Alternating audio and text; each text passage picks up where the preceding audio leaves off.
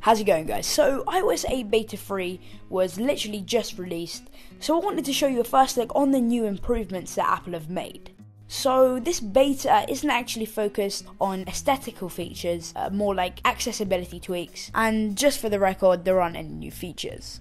So the file was just under 400 megabytes, and you had to have at least 3.4 gigabytes of free storage space in order to install it. So first thing I want to cover are the new wallpapers in Beta 3. There are quite a few of them, as you can see, which is pretty cool.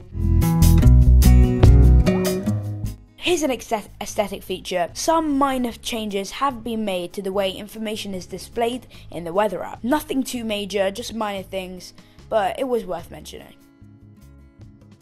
In the settings app, there are a whole load of improvements. There's a new handoff setting in the general menu.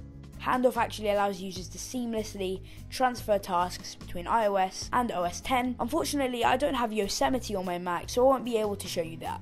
And also, there is a new option in the keyboard section of the settings app that lets you toggle QuickType on and off. So thank you for watching this super quick video, guys. I hope you enjoyed it. Let me know if you want more first looks on iOS betas. But apart from that, guys, that's it from me, and I will catch you in the next video.